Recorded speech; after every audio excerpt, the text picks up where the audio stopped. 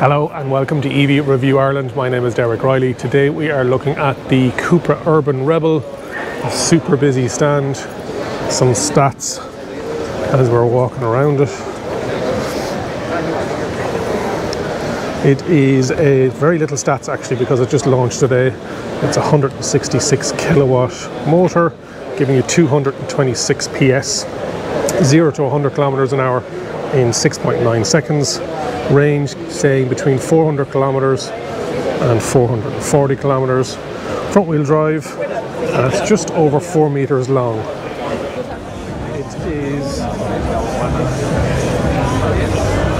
Has that shark fin, but it doesn't have the CUPRA bit underneath. It has this stylizing, but you've got those triangle lights there as well. Illuminated CUPRA badge on this concept, but it's actually not going to be the one that we're going to get. We've got illuminated CUPRA down at the bottom as well. You can see there. It's got that helmet design, is what they're calling it. Super packed here, so it's A, B and C pillar then is coloured, and then as you move around the back, lots of people here, is you've got that triangle designs, you've got that illuminated CUPRA, you can see the spoilers up there as well, and you've got that diffuser at the bottom, really nice, aggressive, beautiful looking. You can see 3D. So yeah, this is literally just first impressions here. Some really nice stuff on the inside of the car.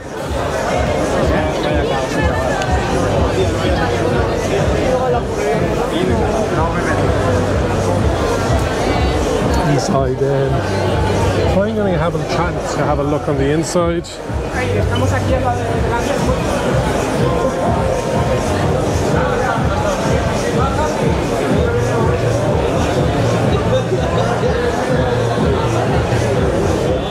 We've talked about it before with the Volkswagen Group when they say light is the new chrome, and with this CUPRA stylizing with the triangle lights, and I think it looks great with these fog lights. It's a concept, don't get me wrong, but what we saw tonight was all of the CUPRA lineup actually having these triangular lights, headlights, and you'll see in this animation as well what the indicator system will look like.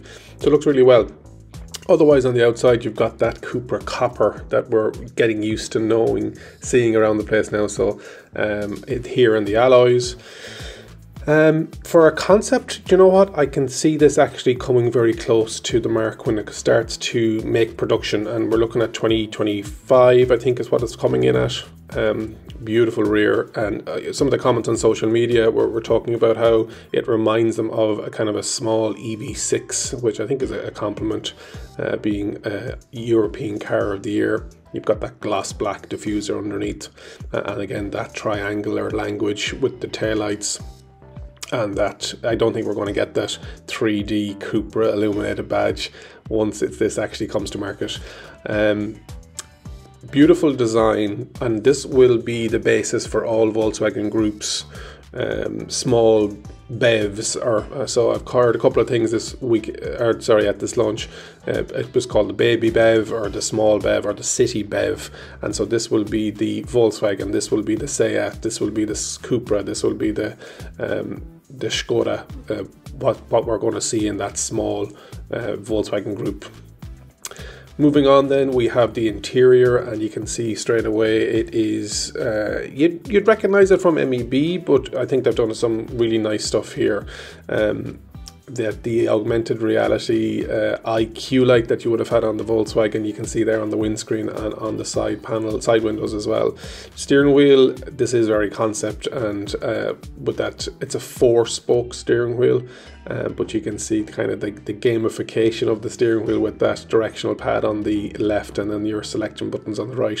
That large center round element, again, it wouldn't house an airbag, so we're not going to see that on the actual production model, but you can see where they're going with it.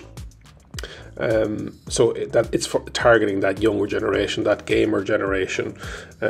Really nice, and that contrast in kind of a lime green or lime yellow colours you'll see in the stitching on the actual steering wheel as well. You'll see that boost button, and that boost button is interesting because when Wayne Griffin was asked what does it do, or he was asking the designer what does it do, with the driver display in the middle, when you press that boost button on this concept anyway, what happens is these extra panels pop out either side with the information, and then in the middle then you've got an augmented reality display that's in this demonstration here. It's showing you that racing line. Center console is nice with that CUPRA cup holder, and again a lot of copper accents going on here, but there is an element of a floating console. You've got that Volkswagen Group touch sensitive climate control, etc. Over your left knee you've got the lighting, again very similar to the MEB platforms, the ID4, ID5, ID3. Made a big point about the tactility of their materials, and you can start to see that CUPRA arrowhead that we've seen on the Born, and this is the dash. I think it looks stunning. They're using a lot of recycled materials, they're using 3D printing, so being really smart about what they're doing and how they're using it. And again you can see elements of that CUPRA arrowhead coming through here. It's the fabric in the seats, again using recycled materials, but bringing in that lime yellow or lime green color. Here we have the bottom of the infotainment screen, and it is again that touch sensitive system that Volkswagen Group are using, and so for this concept anyway, they're continuing to use it whether you like it or not. And again you can see the information that they have on that side panel. Range, as I talked about, is between 400 for the performance and 440. You've got that D-pad illuminated as well, and your selection buttons on the other side. So interior wise, I didn't get a chance to sit inside it this evening. It was very much stick a camera in, so I said I'd use this more professional looking footage, but it looked good, and space seemed interesting. The seats themselves, the actual frame of the seat is made with flax, which is obviously very sustainable, and you've got that again lime green and yellow elements coming through in the design, and you've got your copper. And they were asked, the interior designer, or the designer was asked on stage, will copper continue to be recognised as a CUPRA colour? This is again concept with regards to the adjustment on the seats. Yeah, it's a nice size, and somebody asked me again on social media what did it look like size wise. Somebody thought it looked very SUV-ish, which I think we're all getting accustomed to what an SUV looks like, but no, this is entry level small electric vehicle for the Volkswagen Group, so 4 meters long. If you were to compare it to a traditional combustion engine, you're talking like A1. This will be the new E-Up kind of entry-level BEV, and I think obviously CUPRA and their styling.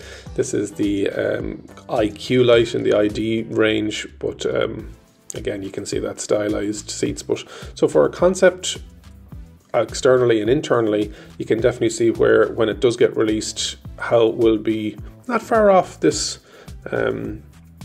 this concept that we saw tonight. I really enjoyed it, and I think it looks great, and I think CUPRA are doing a great job. Got that, and then you've got that underneath. So that is, and you can see all the lights going on there. So that is the CUPRA Urban Rebel. Hopefully you've enjoyed that quick walk around. Make sure you subscribe to the channel, hit the like button. We're on that drive to 10,000 subscribers before the end. Very busy here with the CUPRA Urban Rebel. And remember, if you think an EV is for you, leave it to me and I'll review. Thank you very much for watching.